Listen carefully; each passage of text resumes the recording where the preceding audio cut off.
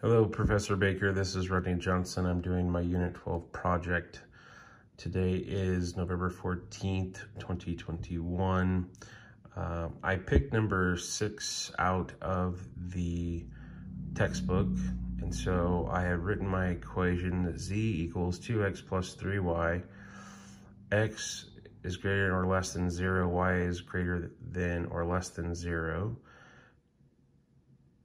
2x plus 3y equals less than or equal to 12.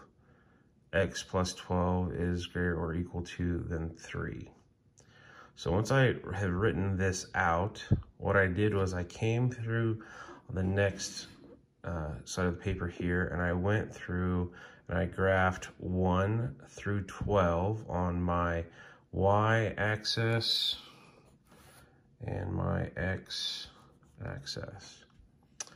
And then based on this value here of 3, I know that that will be the bottom of my region, which is here. So then I plotted 3 to 3 here.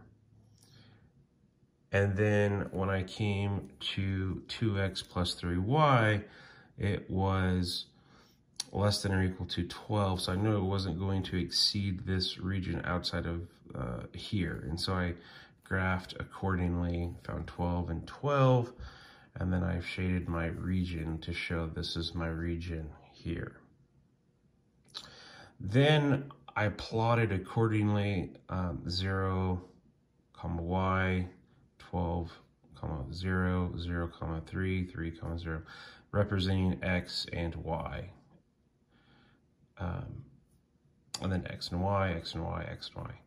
So once we have that, then we write out each one of our values that we got here into our original equation, which is here, z equals 2x plus 3y.